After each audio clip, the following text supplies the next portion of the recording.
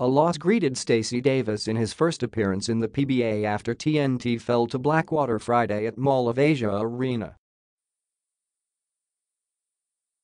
Davis, however, still kept a positive outlook for things to come. "I think that we did a good job playing as a team, especially with me only having one practice," said Davis, who replaced the beleaguered Mike Glover after just one game. "I think this is something we can build off of. I think if that was the start that we had, losing a close game like that, that's a positive thing to look at as you brought in a new member."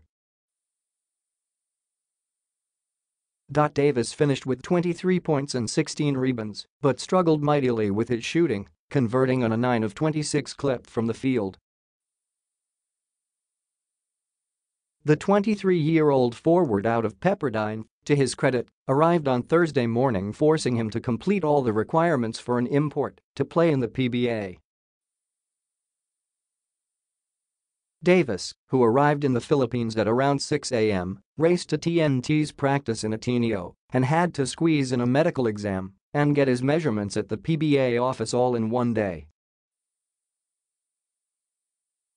"I'm just trying to get used to how the guys play here, but personally I feel good, I feel fine, a little banged up here and there, but nothing I can't get over."